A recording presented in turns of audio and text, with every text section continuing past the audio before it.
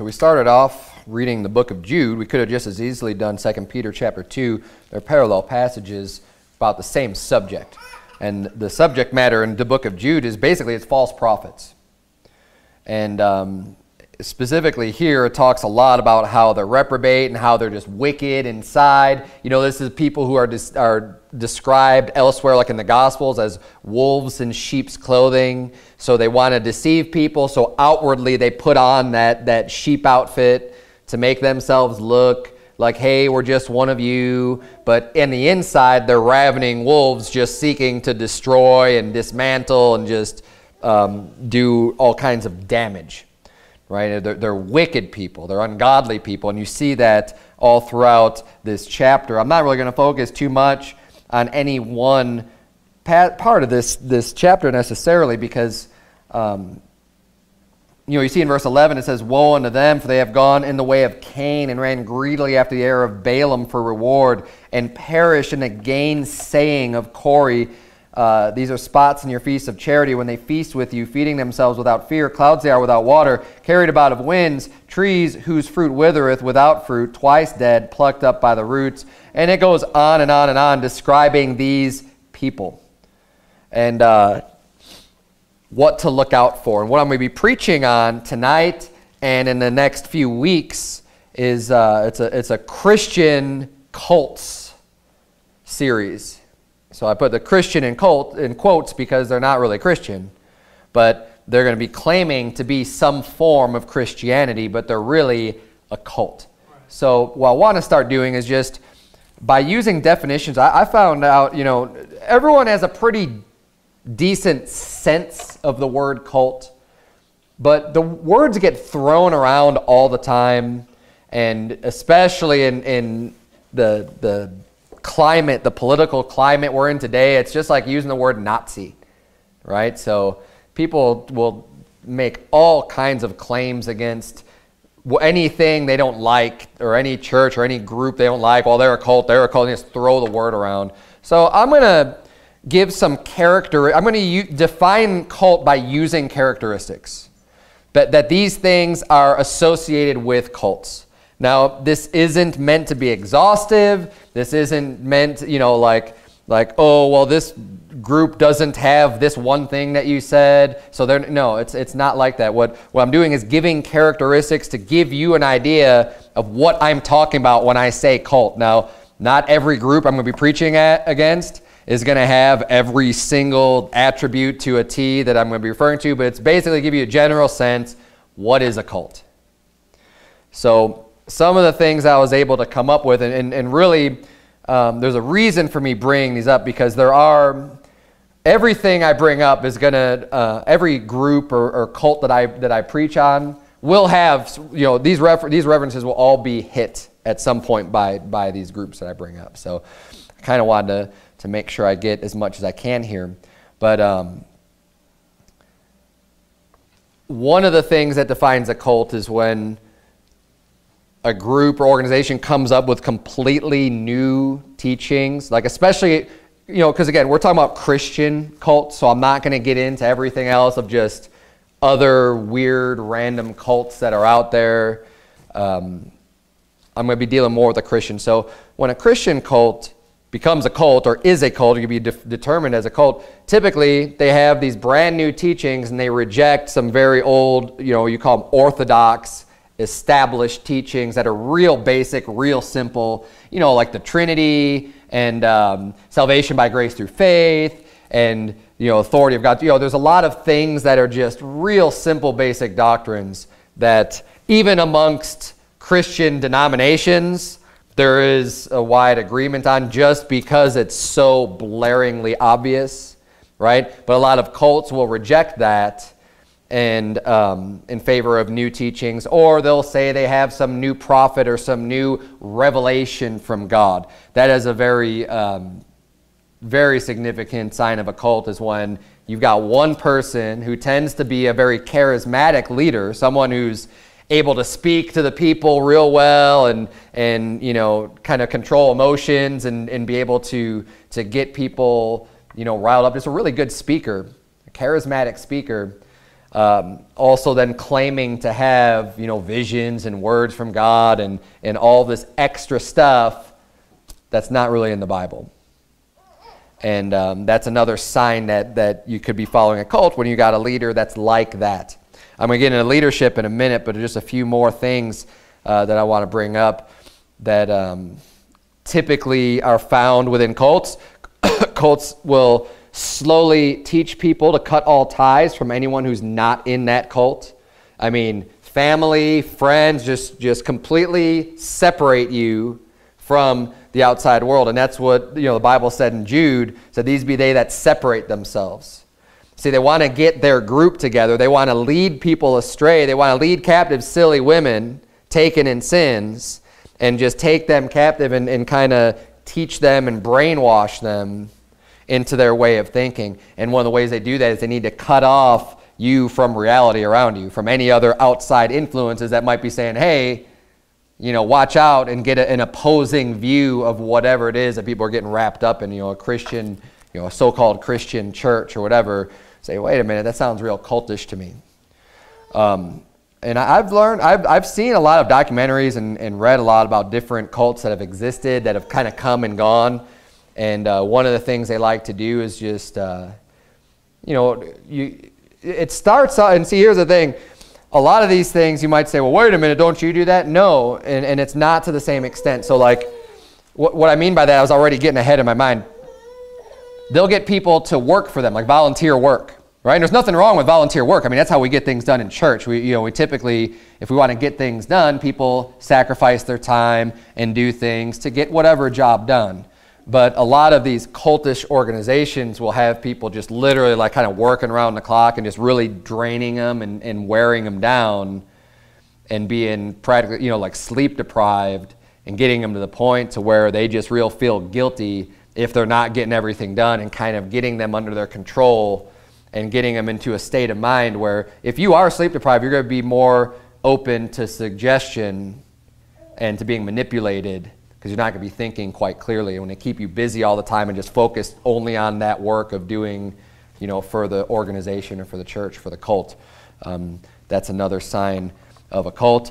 They use brainwashing techniques. I actually copied and pasted this from online. So, they use intimidation or psychological manipulation to keep members loyal to their ranks. This could be in the form of threats of dire calamities sent by God if they leave. And again, I'm going to be preaching on a different group. I need to stop myself because there's so many things come to my mind of people who teach this that I believe are in a cult, because they're saying, oh yeah, if you leave the church, then you're just going to have dire consequences of God. And even if you leave the church to go to another church, oh man, God's going to come down. And you're like, we don't teach that here or believe that. You want to go to another church? Go to another church. God's not going to punish you for going to another church. Right? Find one where they believe, where they're saved, so it's a real church. But God's not going to come down on you like if you leave here. Good. Find a good church. That's what I'm going to say if you want to leave. Certain death at Armageddon, basically taking away your salvation. There's only salvation within the church type of thing, or being shunned by their family and friends because they leave this church. And that's not what we teach, but that's what cults or cultish like churches will do. They have that type of an attitude, and that's a vital part of the mind control process. Another thing they do is just with raising money, where it becomes all about giving and overgiving and extra giving, and the tithe's not even enough. You need to do this, and even with the tithe, they'll like monitor and make sure that everybody's tithing, and they'll have like a copy of your W-2. They know what you make in a year, and people do this. It sounds nuts, but it happens. And when you're pledge and you're signed up and you need to be tithing, if your tithe check isn't coming in, they're going to be asking you, hey brother, where's your tithe check?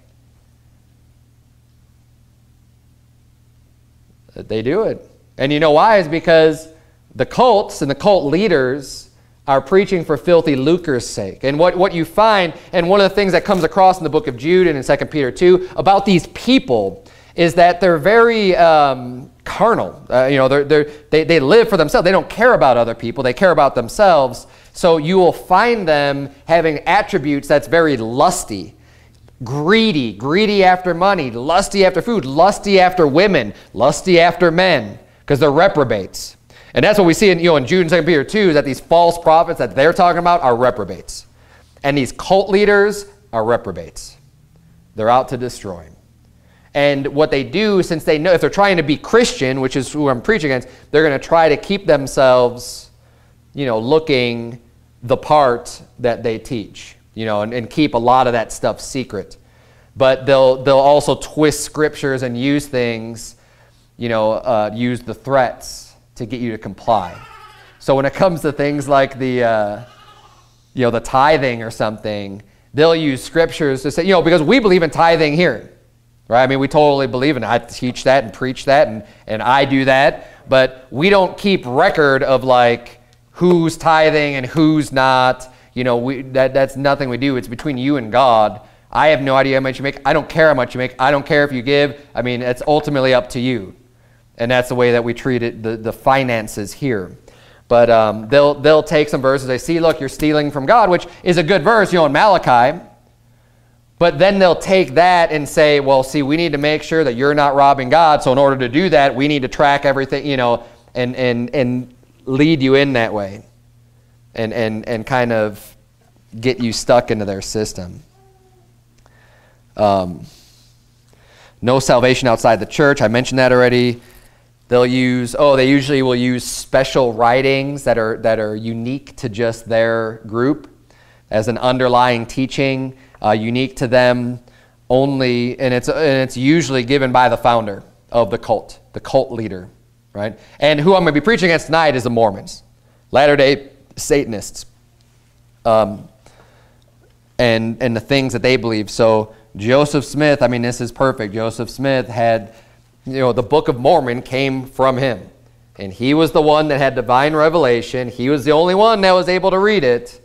When he found his golden tablets, or so-called, right, the supposed golden tablets that he found, and I'm going to get into that a little bit later, when he used his seer stones that no one else could do, no one else could see, it was only him. So he was your access to God.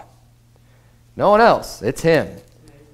And this is a sign, a good telltale sign of a cult, is when they have their own writings, their own scripture, their own, extra biblical content, or their own Bible, to just preach and teach whatever they want. Cults will typically have an unquestioning commitment to the leader, to where it's all about that guy, and that you need to support him no matter what, and just people have to have this devotion and loyalty to a man, even above God, where you're just, you do what he says, he's the God man, and you listen and you do, and you just don't understand. If he's telling you to do something, you just do it. And getting people into that mindset. Again, this happens over time, but these are the things they do. This is how cult leaders want to stay in power, and they need their group of people to be subordinate to them and listening to everything that he says and does, and just will be willing to do anything for him, and just have total control. And they love that. I mean, that's carnally speaking. They love that power. They like having that influence over people. It's one of the things that drives them and motivates them. Because they're wicked people. Just like people go into government because they want to control people and rule over people. It's a wicked attitude to have. Another thing that typically in cults is reading or listening to a teaching that contradicts their beliefs is usually forbidden. They don't want you hearing about anything that's going to contradict what they're saying. They don't want anything being called into question of what they're teaching or preaching. Now, I don't recommend certain things, but you guys are totally free to go off and listen to whoever you want. I'll give you warnings about, hey, this person or that person, look out for them. But it's all with the understanding of this is where they're violating Scripture. And if people are just completely violating Scripture, then why listen to them? But that's not the way it is in the cult. It's not that benign, right? It's not that little thing. And you can see how they'll take these little pieces of truth and little nuggets where there could be some good to it, and just take it to the extreme and make it weird and make it cultish, where they'd be like, nope, you can't listen to anything. Once people leave the church, you can't talk to them about anything. Because sometimes people will leave these cults because they find out, finally they realize the truth. Like, oh man, I've been deceived. I've been tricked. And I need to tell other people about it too, because they're tricked. They're deceived. And that's what people already see. We don't hate the cult members. We want them to get out of the cult. There's no ill will for them at all. We want them to see the truth and see the light. And you know, that's the goal. The goal of these sermons I'm preaching is not to just make ourselves feel good because we're tearing down other religions, and make ourselves feel good because, oh, we have the truth and no one else knows it, and haha, look how great we are. Of course not. That's not the point at all. The point is to be able to, you know, because we actually go out and preach the gospel to people, and we run across people of all different types of religions and backgrounds, and some of them are in cults. And we want to be able to reach those people with facts and with information to be able to help them to get out of that cult, because the cult's not good for them. Cult's going to send them to hell. And, you know, a lot of cults will have other ramifications just in their personal life and everything else anyways, because they're going to be used and abused. And that's when people sometimes don't come out of a cult until they are used and abused, and then they don't want to have anything to do with any God, because they've been poisoned, they've been spoiled. And then the leadership, typical characteristics within the leadership, it's usually one person that's really in charge. But as the cults grow, they kind of open that up to more people just to maintain a control over a big group. And you know, tonight again is the Mormons, and that's a huge group. This is a huge cult. Just because something is really big doesn't make it not a cult. Right. You know, oftentimes people think of a cult as just a really small group with like 20 people and a leader, and they're just way off in the middle of nowhere, just having these weird, you know, things going on out, just completely separated from society. Those are cults too, but those are definitely not the only thing that is a cult. That's why I'm bringing up all of these different characteristics, because they're going to apply to these larger organizations that are worldwide. They have millions of followers, but they're deceived and they're part of a cult. The leadership, the cult leader or leaders typically are seen as a prophet or a God man that have been given divine knowledge. They understand things that you can't understand. They've been given special information that requires you to learn from them instead of being able to learn this on your own. You can't go home and just read it in the Bible and figure it out. No, you need that leader to give you the information. And they usually will have claims of communication with angels or God or something like that. And again, which is the case of Joseph Smith, who was the founder of the Latter-day Saints, Mormon church. He claimed to be visited by the angel Moroni, which isn't in the Bible, but it's just some angel that he says exists. Now, a lot of these cult leaders, I'll say this, I do believe that they had visions in many cases. I mean, some of them might be making it up, but I would say that a lot of them probably did see visions and probably did receive messages, except it's not from God. Right. They're receiving messages from Satan because it's contradicting God's word. And that's how ultimately you're going to be able to tell if what they're teaching is true or not, because we have God's word and we can compare what's being taught and what's being said and what's being promoted against God's word. And that's how we know the truth. So in order to keep yourself from cults, you don't need to learn about every other cult. You just need to learn as much as you can about this. This will keep you in the right path. This will help you to be able to identify all the counterfeits and all the frauds when you know the real thing. So I don't recommend just going out and learning about all these various cults. But I am going to teach a little bit about them, just kind of some highlights and some main points to be able to express that to people. Because you know, my number one method for trying to convert somebody from any cult or any religion for that matter is to give them the gospel. That's the primary thing. The power literally is in the word of God. I'm going to let God's word do the power. However, everyone's a little bit different, and some people might want more information, more evidence, and might need to have their current faith shaken with a truth bomb, right? With just a bunch of information saying, hey, did you know this about, you know, the history of your church? I mean, literally, I was out soul winning in Gilbert back when I used to live in Gilbert, and heavy Mormon influence out there. There's a lot of people are Mormon out there. And I knocked on the door of a black guy. who converted to Mormonism. And I'm like, do you have any idea what they teach? Do you know what the Mormons teach about people whose skin is colored, people who are not white? Because it's a racist religion. And I got that later in my notes. I'm just going to turn to it right now. I'll read to you what the Book of Mormon says in 2nd Nephi. This is one of their books. Okay, 2nd Nephi chapter 5, verses 20 to 23. I'll read this for you. And this must be something that this gentleman did not read or get to yet when he converted to Mormonism. I mean, it blew me away. And it's sad if he buys into this stuff. It really is sad. Verse number 20 in their 2nd Nephi chapter 5 says, "Wherefore the word of the Lord was fulfilled, which he spake unto me, saying that, inasmuch as they will not hearken unto thy words, they shall be cut off from the presence of the Lord. And behold, they were cut off from his presence. And he had caused the cursing to come upon them, yea, even a sore cursing because of their iniquity. For behold, they had hardened their hearts against him, that they had become like unto a flint. Wherefore, as they were white and exceedingly fair and delightsome, that they might not be enticing unto my people, the Lord God did cause a skin of blackness to come upon them.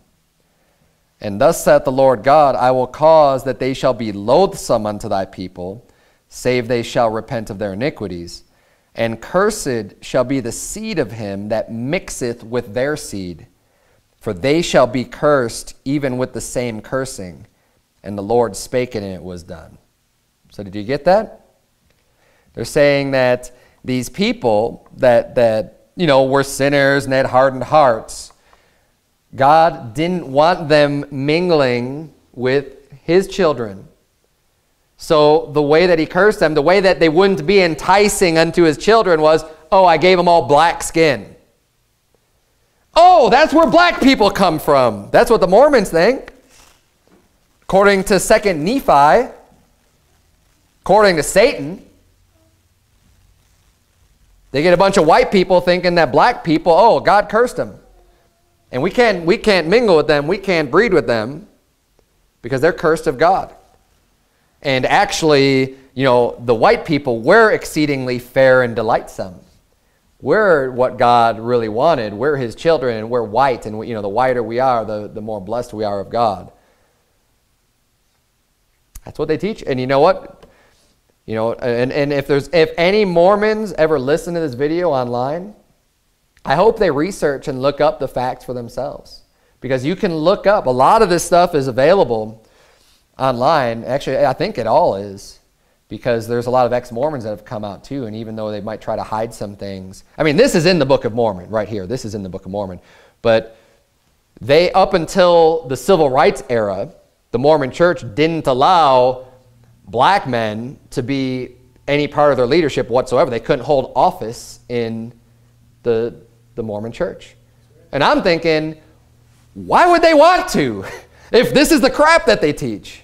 Why would you want to have anything to do with that? Why would you even be a member of their congregation? This was my thought about this guy. I couldn't believe it. I can't recall exactly because I started to bring that up. He didn't really want to talk that much. But he didn't have an answer for me at all. And that's why I was like, look it up, because you've been deceived, you've been fooled by a religion that's teaching you this garbage. The Bible says in Acts 17:26, and hath made of one blood all nations of men for to dwell on all the face of the earth, and hath determined the times before appointed and the bounds of their habitation. God says we're all of one blood, regardless of the color of your skin. The Bible says nothing about people being cursed with the blackness of skin, covering people with the blackness of skin being cursed. That's why they have to come up with their own teachings, with their own books and their own materials. That's how the cults work. So So let's go back to a few more characteristics I want to bring up. And I'm not going to go over these again when I go through the next coming weeks. I just want you to kind of be aware of this. The leadership is like God-man. Usually they claim to have communication with angels. There's always going to be sexual perversion. You see that in Jude. You see that in 2 Peter chapter 2. I mean, this is where you have they're typically homos, or they're engaging in adulterous relationships, or fornication with minors, or just all kinds of weird things that are done. I'm not saying that this is what Mormons do. I'm talking about the leadership, right? There's a characteristic of the leadership or the founder. So when you look at Joseph Smith, for example, had, I don't even know, there's, I was researching this stuff. It doesn't matter that, the precision, the exactness of every single detail. He was a polygamist, and there's no doubt about that. But how many wives he actually had is up for debate, right? Or people are saying, oh, well, he wasn't married. I don't care. Right. It doesn't matter. Yeah. And the fact that he had 2 14-year-old wives is a fact. Now, people will say, oh, he didn't really consummate those marriages and stuff, not with the 14-year-olds. Yeah, right.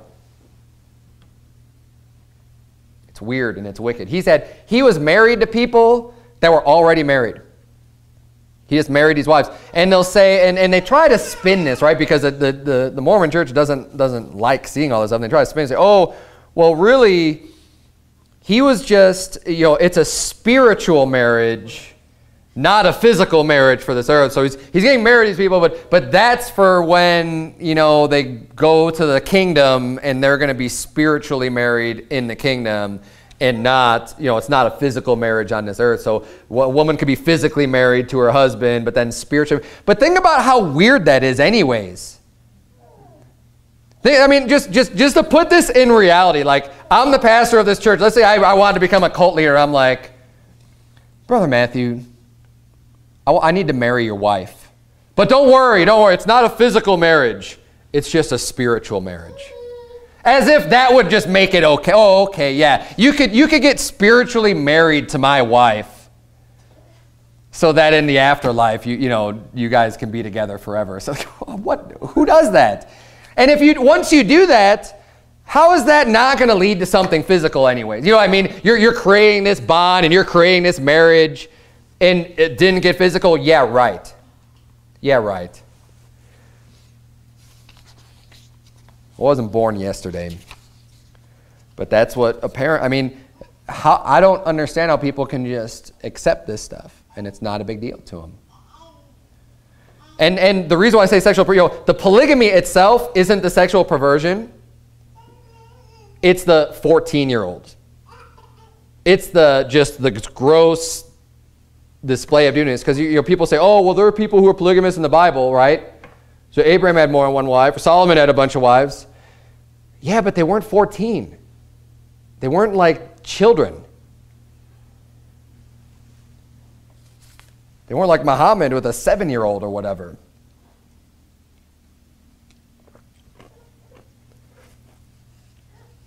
Another indication or a characteristic of a cult leader, it requires devotion to them more than to the actual leader. They want the attention, and they want the devotion.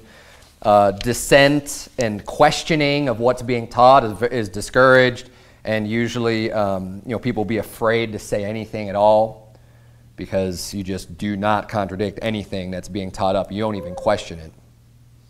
They need to maintain their authority, that if anyone's actually thinking for themselves, that's not allowed. The cult leader needs to have total control. And then also you'll usually find, not always, that the cult leader lives way better than everybody else, right? Because, they're lifted up. They're the one that has all the focus. So, of course, they need to be getting all of the perks of being a cult leader. They need to be the one who's given everything, and they usually have a lot of money directly given to them, and people are serving them and everything else. And ultimately it's because in their heart, their wicked hearts, they like being lifted up like God, because they're satanic. That's what Satan wanted. He wanted to be like the Most High. And these wicked children of the devil do the same thing. So in Matthew 24, of course, we're warned. The Bible says, there shall arise false Christs. Turn, if you would, to Deuteronomy 18. Matthew 24:24 says, for there shall arise false Christs and false prophets, and shall show great signs and wonders, insomuch that if it were possible, they shall deceive the very elect. We're told there's going to be false Christs. We're told there's going to be false prophets. We know it's going to happen. We see it in many places throughout Scripture. So I'm kind of preaching through this series to help warn you and to warn others, and to help give you some tools to help get these people to see the light, and just give you some facts. And I've got a lot of information, so I'm going to try to get through this. If you're in Deuteronomy 18, the Bible, God gave us a way to determine if someone's a false prophet in Scripture. Deuteronomy 18 verse 20 says, but the prophet which shall presume to speak a word in my name, because it's easy when people are going to speak in the name of Baal, right? Well, they're false. If someone's speaking as in the name of a Hindu god or goddess, or Buddha, or in Islam, right? The prophet Muhammad. No, we know that they're fake already, because they're not even claiming the Lord. They're not even claiming Jesus Christ. But God says, okay, if someone is a prophet and they presume to speak in my name, and they're using my name to speak by him, verse 20 says, which I have not commanded him to speak, or that shall speak in the name of other gods, even that prophet shall die. And if thou say in thine heart, how shall we know the word which the Lord hath not spoken? When a prophet speaketh in the name of the Lord, if the thing follow not, nor come to pass, that is the thing which the Lord hath not spoken. It's real simple. When they say something and it doesn't happen, it's obviously not from me, because God's word always comes true. It always comes to pass. It never fails, ever, not even one time. God's word comes to pass no matter what, every single time. It says, but the prophet that hath spoken it presumptuously, thou shalt not be afraid of him. So we're going to look at some of Joseph Smith's false prophecies. Prophecies that he made in the name of the Lord didn't come to pass. And because they didn't come to pass, he is not a prophet of God and not someone that should be looked at all. Actually, according to God's word, he should have been put to death. That's God's judgment for him. Yet people want to exalt him as some great leader. So here I printed off, because there's so much stuff. I just printed off from a few websites. This one, to give you the reference, is from Institute for Religious Research. And these are the failed prophecies of Joseph Smith, because this stuff has been well documented by a lot of people. So I'm just going to go through some of the highlights. I may not give you all of them, just because I have a lot of material I want to get through.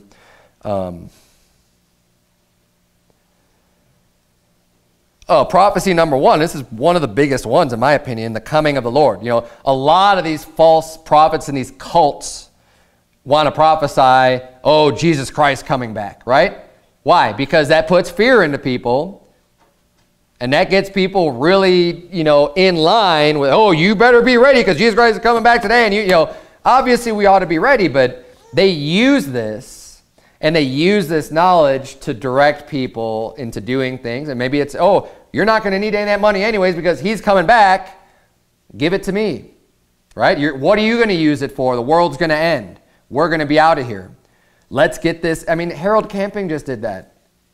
People literally sold their homes and gave tons of money. Well, I forget how many years ago it was now. A few years ago, was it 2012 or something like that when all that went down with him? I don't know. You guys might not even know what I'm talking about, but there were people. I was reading stories about people who literally sold everything they had because they wholeheartedly believed that, oh yeah, this guy is so smart and he's got this dates down and he's studied his Bible and he knows that this is, And of course, those dates always come and go because no man knows the day or the hour, because you can't just pinpoint. Any man that says he does is a liar. Besides the fact that all the things the Bible tells us need to happen first haven't happened first. The sin of man, the son of perdition has not been revealed yet. The man of sin. These things have to happen before the coming of Jesus Christ. So anyhow, his prophecies, the coming of the Lord, prophesies the coming of the Lord, I'm going to read this from you. President Smith then stated that the meeting had been called because God had commanded it, and it was made known to him by vision and by the Holy Spirit. It was the will of God that they should be ordained to the ministry and go forth to prune the vineyard for the last time, for the coming of the Lord, which was nigh. Even 56 years should wind up the scene. This is a quotation from Joseph Smith found in History of the Church, Volume 2, page 182. He gave a reference of 56 years until the coming of the Lord. And this was spoken in 1835. I think it's been more than 56 years, and Jesus Christ hasn't come back yet.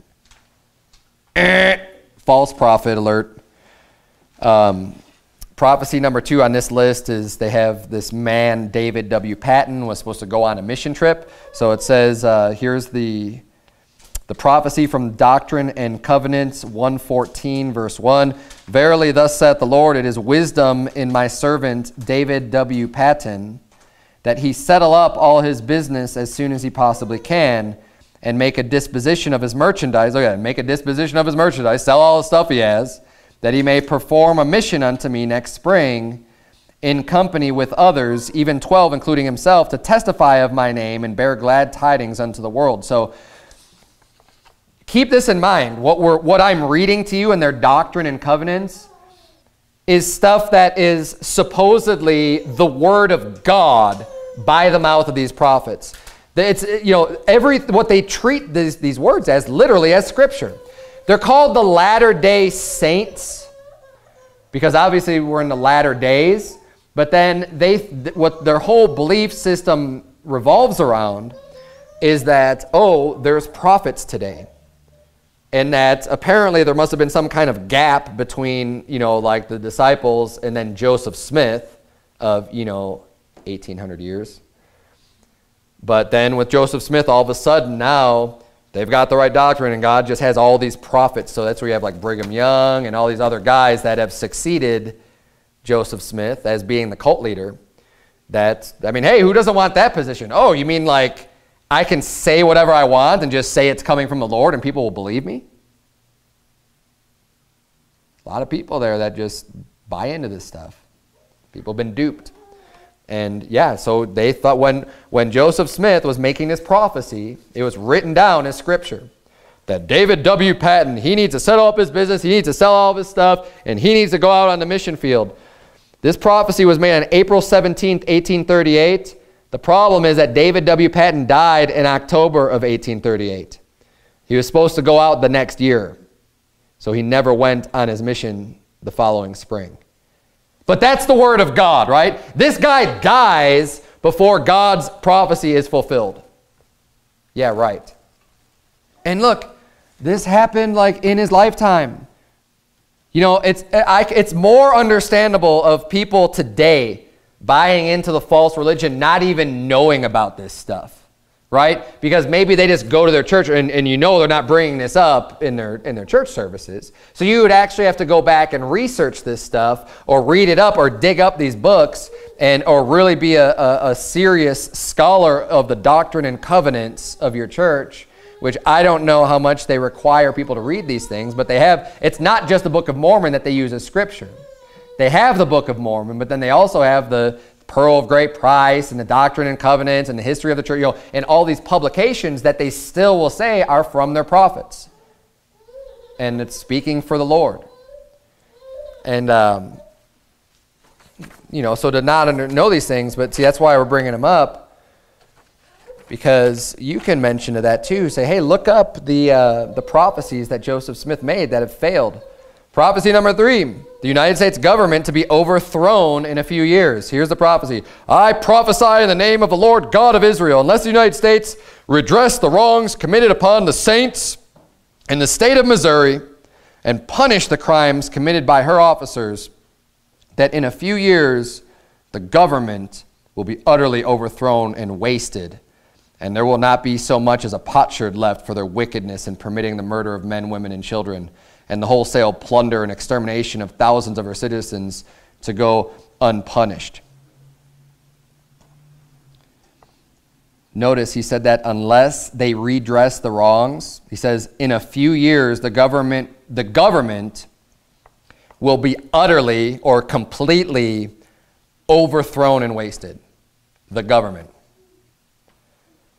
He made this prophecy on May 6th of 1843. The United States government didn't do anything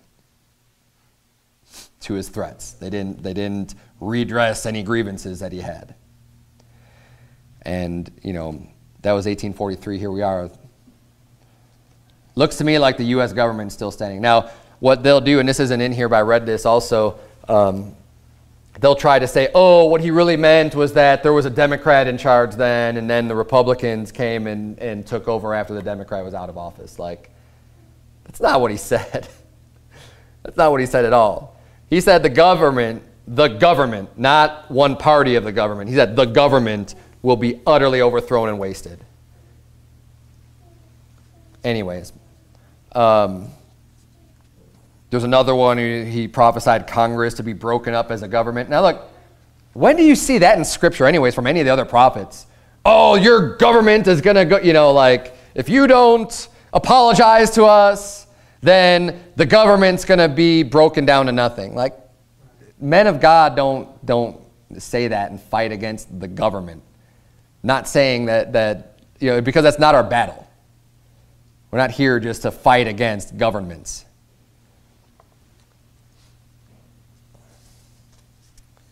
And then this one's kind of pertinent. I'm not gonna read all these at all. There's a few. There's a few.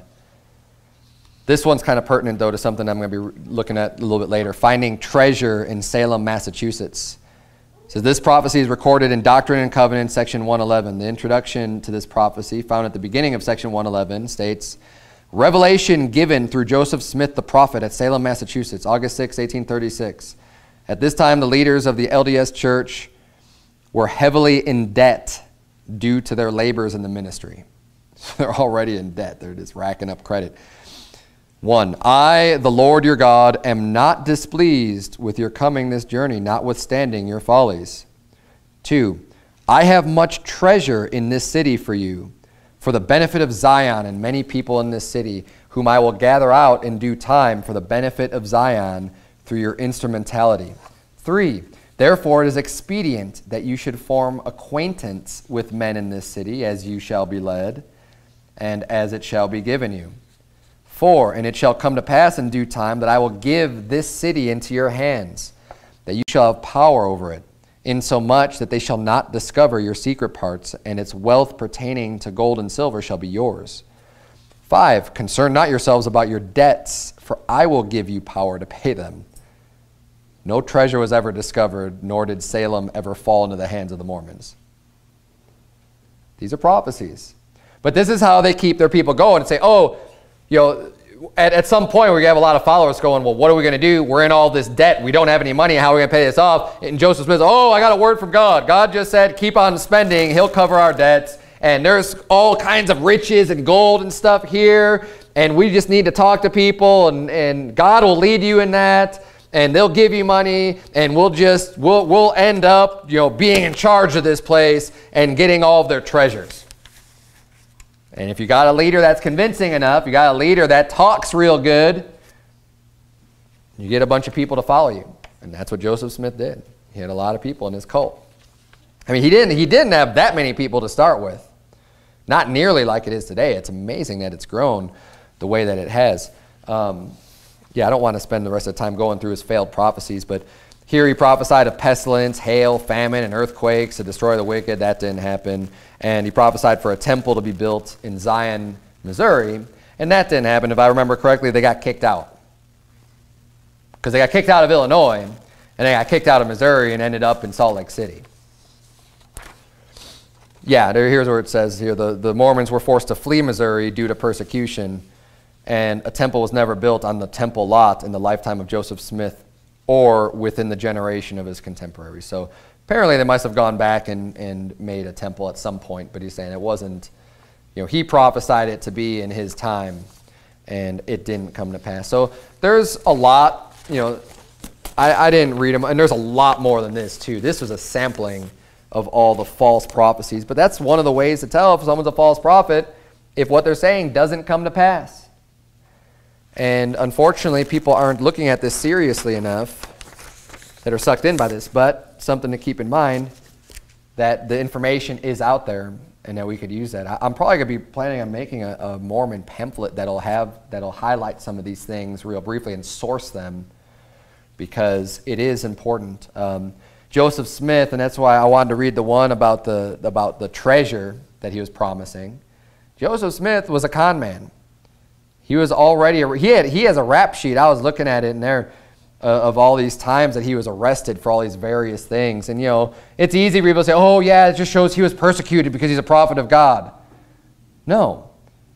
The people who were persecuted as being prophets of God were actually persecuted because they were preaching the word of God. He was like prosecuted for murder and for theft and for bad banking and for, you know, just for all these various, you know, crimes, like actual crimes. I'll read for you this one about being, because it boggles my mind how people can say that this was some man of God when you look at what he was arrested for, and then you look at the method that he claims he used to deliver the Book of Mormon. The way that he claimed, here's how he claims the Book of Mormon was revealed to him. So he was told, you know, here's where these plates are, and you need to go dig them up. And supposedly he dug up these plates, and they were these golden plates, and they weighed like somewhere around 50 pounds or something like that. And they were on really, really thin plates of gold that were like basically like paper thin.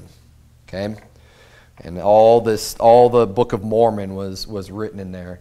But it was written in like a mix between Hebrew and Egyptian language, and no one understood what it was. So he got this seeing stone. And when he put the seeing stone up to his eye, then he could see what it was really written, you know, in English. So he got 2 of the seeing stones, and he like made glasses out of it. And then he was able to read, and he called out to his buddy. He read what he was seeing, and then his buddy wrote it down. And that's the Book of Mormon. Okay? No one else was able to read this, but he was, because he had the special seeing rocks. Reminds me of the blind leading the blind, right? He put rocks in front of your eyes. Because again, that's something that the Lord typically did when, you know, in delivering his word unto his people. He made them put rocks in their eyes. But listen to this, because this is what he got arrested for. Okay? This is what he got arrested. It is funny. It's a joke. It really is a joke. But it's true. That's what they believe. On March 20th, 1826, Smith was arrested by Constable Philip Dzeng and brought to court in Bainbridge, New York, on the complaint of Josiah Stowell's nephew, who accused Smith of being a disorderly person and an impostor. An anonymous writer claimed to have been given access to an account of court proceedings, which was published in Fraser's magazine during 1873. In it, Smith described his divination methods, divination methods in order to find treasure. Okay, I'm going to read this. Smith said, he had a certain stone which he had occasionally looked at to determine where hidden treasures in the bowels of the earth were, that he professed to tell in this manner where gold mines were a distance underground, and had looked for Mr. Stowell several times, and had informed him where he could find these treasures. And Mr. Stowell had been engaged in digging for them. That at Palmyra he pretended to tell by looking at this stone where coined money was buried in Pennsylvania. And while at Palmyra had frequently ascertained in that way where lost property was of various kinds, that he had occasionally been in the habit of looking through this stone to find lost property for 3 years, but of late had pretty much given it up on account of its injuring his health, especially his eyes, making them sore, that he did not solicit business of this kind, and had always rather declined having anything to do with this business. And therefore the court fined the defendant guilty, blah, blah, blah, blah, blah, the rest of this stuff. So what he was doing, he was using a stone to find treasure. That's what he was telling people. I've got this stone, and I could find lost items. I could find hidden gold. I could find gold mines buried deep under the ground. But the problem is that when I use this stone, it really hurts my eyes. You know, I have these bad effects from using this stone, and it's really injuring my health, and it makes my eyes sore, and I just don't like doing this anymore, so I just kind of stopped doing it. And he was getting people to, you know, to hire him or whatever to find this stuff. And he's totally full of it, obviously. But isn't it interesting how this method of using a stone to find stuff all of a sudden, oh yeah, and by the way, he used a stone to read these tablets that were given him by the angel Moroni. It's a con man. He's a charlatan. Fake, phony, fraud. His prophecies didn't come to pass.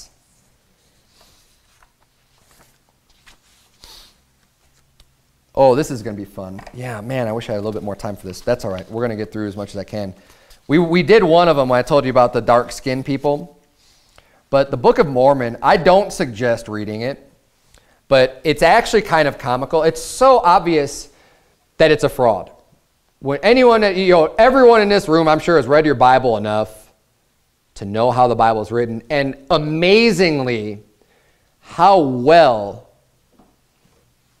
the words of the Bible just go together, even from different writers.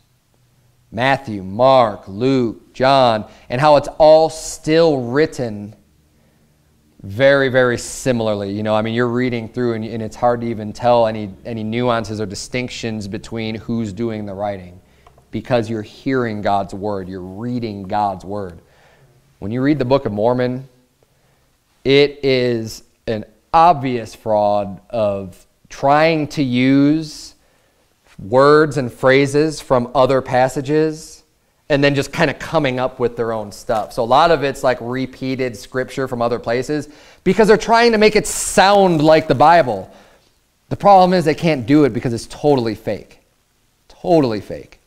And you'll see what I'm saying when I read through this because you'll hear some phrase like, oh yeah, I know that scripture, I know that scripture, I know that scripture. So they take bits and pieces of scripture and just kind of throw it together. And then add some words and change some words. So some of the Book of Mormon false teachings, there's some contradictions. I'm going to wait. I'm going to save this till the end if I have enough time for that because I have enough in my notes, I think, to kind of cover the rest of the time. And I want to get into this stuff. So the Mormon faith or the Mormon church, the Mormon cult, and I don't even have everything in my notes here because I really wanted to source everything that I'm saying. But look into, they're like a secret society. They build these temples. Not everyone's allowed in the temple. You have to be a certain type of Mormon to go in there. They have their certain undergarments that are holy undergarments that they're going to wear. And I didn't put any of that in here either because I really wanted to stay mostly on their scripture and on their word. But they have secret handshakes that they're supposed to learn in the temple. And there's a really interesting video that I saw a few years ago of someone that secretly recorded the inner workings of the temple. They're doing one of their rituals, and they have to learn these secret handshakes. And they shake someone's hand, they chant these things back and forth, and they're given a name, and they have to know these handshakes because they're acting out what's going to happen, to get into heaven or whatever, right? And I don't have all the knowledge on that, but I don't remember all the specific details on it, but they have to get their handshakes right, and they go through this whole process. And it's like, you think God requires a secret handshake when you die? How do people buy into this? I don't know. But there's a recording out there, and it's very Masonic. Because the Masons do similar things. I mean, it's not exactly the same thing as Mormonism, but they have all their ties. They buddy up. They get involved in politics. They get involved in all the construction industry and everything else and work with their friends and get kickbacks and everything else. The Mormon church works the same way. The people in the Mormon church do. I mean, I was talking to someone in Gilbert because in Gilbert's heavily Mormon. They know which ones aren't Mormon built, like structures and commercial buildings and things like that, and who, it's hard to get a contract not being a Mormon, because there's so many Mormons in political office and stuff, so they give these government contracts out to their friends, to their Mormon friends, and they build the wealth of them that way. But anyhow, just as the Masons are very Luciferian, satanic, and Luciferian specifically because they look at Lucifer as the light angel, because what Luz means, or Lucifer, is the son of the morning. But he is a light, angel of light, and the Bible tells us that Satan is was an angel of light, and they look to Satan as being the giver of light, and was actually a good being, not an evil. And that's what the Masonic people, the Illuminati will have that type of a teaching. Mormonism isn't that far from that. They won't claim that they hold Satan to be some good guy. They won't say that, and they don't teach that. But when you look at their actual teachings, it's basically saying the same thing. They just reword it, and they're not going to come out and be bold about saying that. But basically, they're teaching the same thing. This is from their 2 Nephi, again, chapter 2. 2 Nephi chapter 2. I'm going to read, and I tried to put these in context too, because I got this straight from the LDS website, their Book of Mormon references.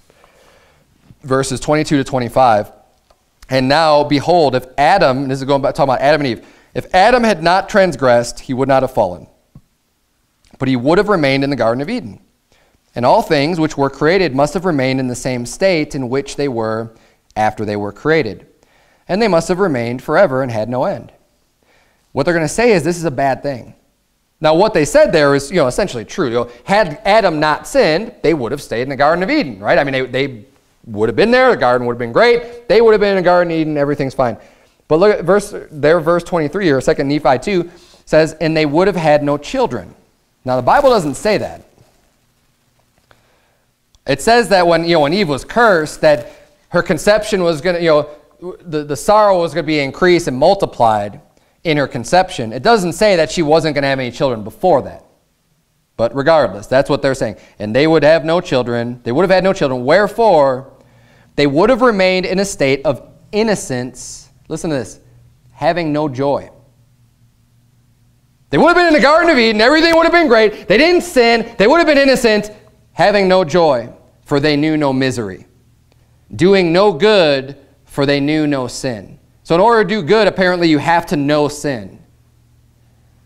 But behold, all things have been done in the wisdom of him who knoweth all things. Adam fell that men might be, meaning like future men, because that's how they were able to have children. And men are, that they might have joy. Saying men exist that they might have joy.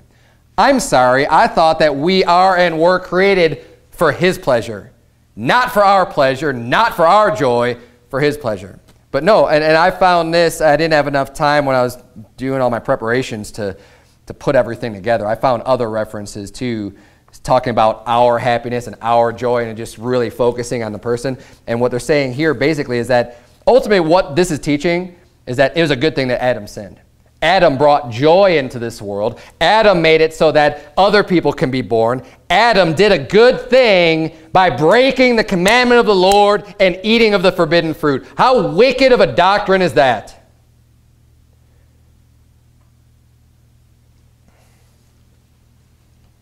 It's satanic. It's Luciferian. And that's why the Mormons teach that a good Mormon will become a god. Just like Satan said unto Adam and Eve. It's funny how everything goes back to Adam and Eve. The Bible says in Genesis 3:5, for when Satan was speaking to Adam, or to Eve, when he was speaking to Eve, trying to convince Eve to eat of the forbidden fruit, Satan said, for God doth know that in the day ye eat thereof, then your eyes shall be opened, and ye shall be as gods, knowing good and evil. He enticed Eve with the thought of being God, being like God, God-like. And as a Mormon, you're a good Mormon. You're going to be like God. Here's an article that I'm going to read this for. These are clips because the article is huge. And I got this from LDS.org. I mean, this is from their own mouth. Now, the link, I had to get a cached link because the main one wasn't working. So I don't know if they recently pulled it down or whatever because of the content of it, but this was from their website. And I'll just read this for you. And this is regarding their belief that they will be a god one day. That they will be gods. You talk about a satanic religion teaching you that you as a human being will be God. This is from the article. Latter-day Saints see all people as children of God in a full and complete sense. We see ourselves as children of God as being adopted children of God. They see themselves as being children of God in a full and complete sense, which we would believe as in like Jesus Christ, right? Jesus Christ was the Son of God in a full and complete sense because he was God. And that's why people got angry with him, because you saying you're the Son of God are making yourself equal with God. And that's what the Mormons believe that we all are. A full and complete sense. They consider every person divine in origin, nature, and potential. Each has an eternal core and is a beloved spirit son or daughter of heavenly parents. We were born from spirit beings. Not that God created us. No, we were born of spirit beings. Each possesses seeds of divinity and must choose whether to live in harmony or tension with that divinity. Oh, isn't that nice? You could just live in tension. It's a little stressful. No, sin carries a penalty of hell. But anyways, through the atonement of Jesus Christ, all people may progress toward perfection and ultimately realize their divine destiny. Divinity, divine is like godlike, being God. Just as a child can develop the attributes of his or her parents over time, the divine nature that humans inherit can be developed to become like their heavenly fathers. This striking view of each human's, and I copied and pasted, I kind of mixed around a little bit because I was getting the pertinent stuff. It was, like I said, it was a really long article, but I'm just going to keep reading. This striking view of each human's potential future was accompanied by revealed teachings on humanity's past. As Joseph Smith continued to receive revelations, he learned that the light or intelligence at the core of each human soul was not created or made, neither indeed can be. The light or intelligence at the core of each human soul was not created or made. God didn't create it. Wasn't created. And it can't be.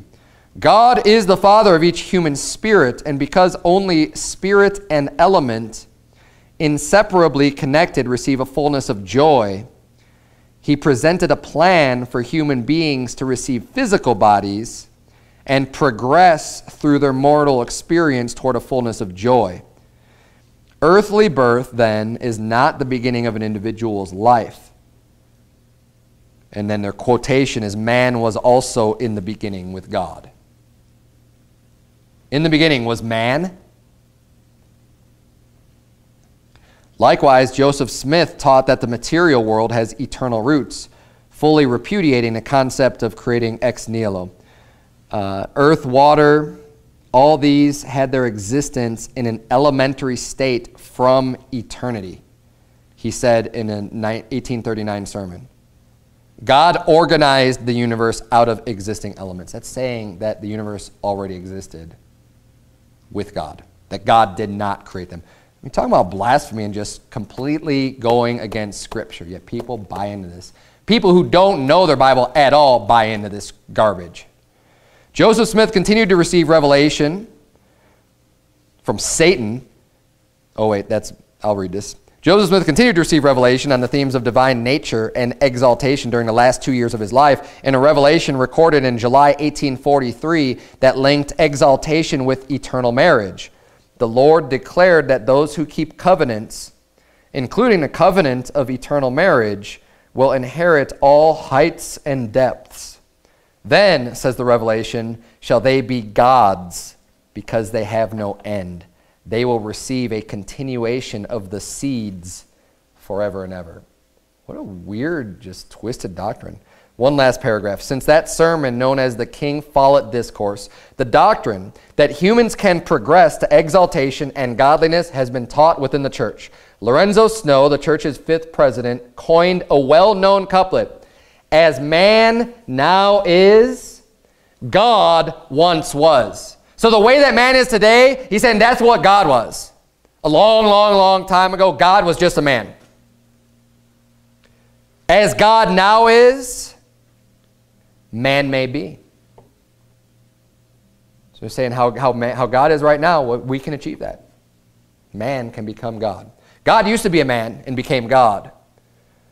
Man can become God. And you're going to tell me this is a prophet of the Lord? Thou shalt have no other gods beside me, before me. There are no other gods. I know not of any. Isaiah 43, Isaiah 45.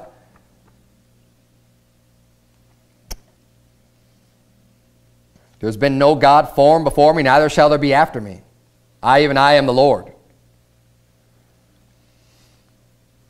Little has been revealed about the first half of this couplet, and consequently little is taught. When asked about this topic, Church President Gordon B. Hinckley told a reporter in 1997, "That gets into some pretty deep theology that we don't know very much about." When asked about the belief in humans' divine potential, President Hinckley responded, "Well, as God is, man may become. We believe in eternal progression very strongly." So that's as recently as 1997, where it's, a church president, another prophet, was asked about it and maintained it. It's what the church teaches. Don't call me a liar. I got this from LDS.org. Like literally the website for the Latter-day Satan Church. All right, I'm way over time. Let me just finish this up. Oh, I meant to say this when I went over the things with the wives. I don't want to miss this. This just goes to the extent of the cultic behavior from Joseph Smith. This is a quote from one of the 14-year-old girls that he married. This is a quote from Helen Mar Kimball is her name. "My father asked me if I would be sealed to Joseph. Smith said to me, 'If you will take this step, it will ensure your eternal salvation and exaltation and that of your father's household and all of your kindred.'" That's what Joseph Smith said to her. "This promise was so great that I willingly gave myself to purchase so glorious a reward." At 14 years old, she gave herself because Joseph Smith was saying, "Oh yeah, this will guarantee your eternal salvation, exaltation, and for your whole family." Oh wow, you mean by me marrying you at 14 years old, you're going to save my whole family? God's going to say, great, sign me up. Wicked pervert. Amen.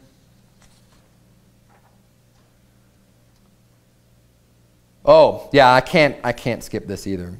2 Nephi 25, verses 23 through 25. I'm not even going to tell you what's wrong with this. You just listen up when I read this. You've heard this before, and you might not have known it came directly from the Book of Mormon. I've heard this before at Soulwinning.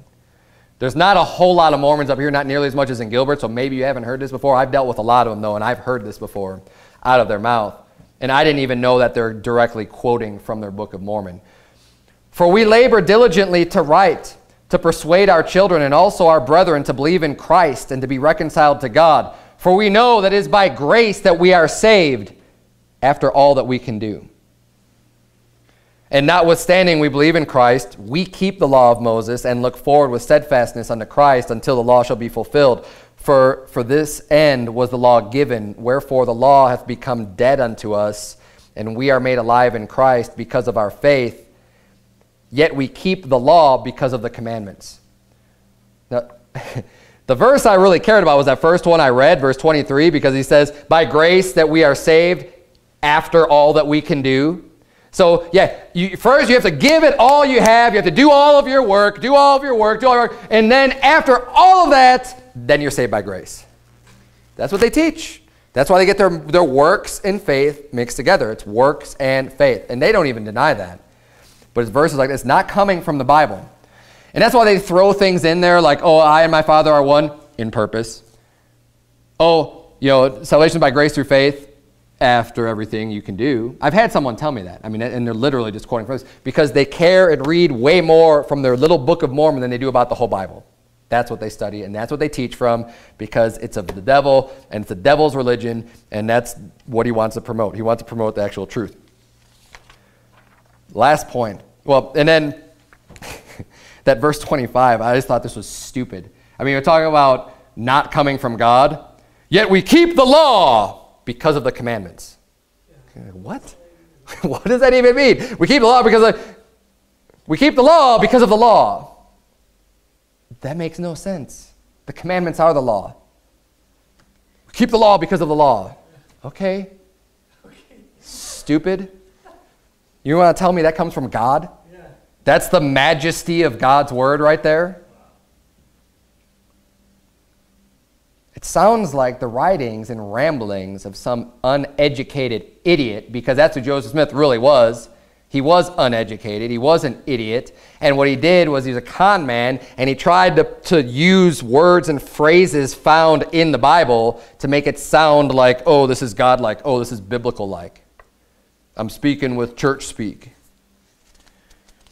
Last point, Jesus and Satan, they believe, are spirit brothers. Spirit brothers. Okay? Now they say, oh, no, Jesus is the Son of God, and Satan is, he's a fallen angel and stuff. But hold on a second. I'm going to read this again. This is like from their own apologetics, from their own sources.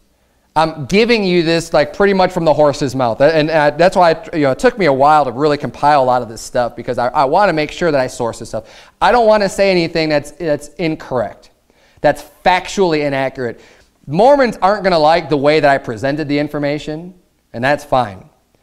But I hope they at least look it up if any of them ever find the video and we put up online and look at this stuff, because it's ridiculous. And if you're going to be honest with yourself, and if you honestly care about the truth, and if you honestly care about what's right and knowing who God is, and if you actually believe that the Bible is God's word, like all of Christianity supposedly believes, and you want to call yourself Christian, then why don't you compare what your so-called prophet wrote with Bible scripture that's accepted by everybody?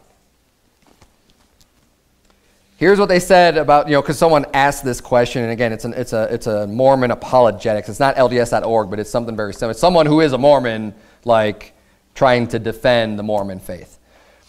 He put, it is technically true to say that Jesus and Satan are brothers in the sense that both have the same spiritual parent, God the Father. Because again, remember, they believe in spirit babies, that God the Father had a relationship apparently with a woman, a spiritual woman, and produced all these spirit babies, of which we are, according to them, and Jesus and Satan. They have no problem. Oh yeah, Jesus is the Son of God. Yeah, so are you. They equal themselves with Jesus. And in a sense here, they're equating, Jesus and Satan are brothers. So I'm going to keep reading. It says, God the Father also had many other spirit children created in his image, and that of his only begotten. I think he meant to say then that of his only begotten. These children include all humans born on the earth. That's what I just said. This is coming from their mouth. These children, these other spirit children, include all humans born on the earth. Some of God's children rebelled against him and contested the choice of Jesus as Savior. So there was this thing going on. There was a choice between who was going to be the Savior of the world. And it came to a thing between Satan and Jesus. And they presented their plans, and Jesus was chosen to be the Savior of the world and not Satan. And Satan got upset by that and rebelled. So anyone who contested or argued the choice of Jesus being Savior to any of these spirit people before they were given human bodies all became followers of Satan. The leader of these children was Lucifer, or Satan. Those spirit children of God who followed Satan in his rebellion against Christ are sometimes referred to as demons or devils. Thus, it is technically true to say that Jesus and Satan are brothers in the sense that both have the same spiritual parent, God the Father. This guy is saying that, yeah, that's true, basically. He took a long time defending why, oh, it's not true, and then said, well, yeah, technically it is true. That is what you believe. Yeah, you do believe that Jesus Christ and Satan or Lucifer are brothers. How wicked is that? God in the flesh, Jesus Christ, the Word made flesh, is Satan's brother? Are you kidding me? Jesus Christ, the Creator, is brothers with Satan? Hebrews 7:3, without father, without mother. Jesus Christ doesn't have a father. I mean, he was the Son of Man, the Son of God and the Son of Man here on this earth, and he's known as the Son to the Father, and was begotten physically on this earth through the Father. But I'll tell you what, Jesus Christ is not a created being. He's always existed. That's why Hebrews 7:3 says, without father, without mother, without descent. He didn't descend like we do, have a descendancy. Having neither beginning of days nor end of life, but made like unto the Son of God, abideth a priest continually. I was talking about Melchizedek, which is Jesus Christ. So I have so much more, but we're not gonna do it tonight. It's already been a really long sermon.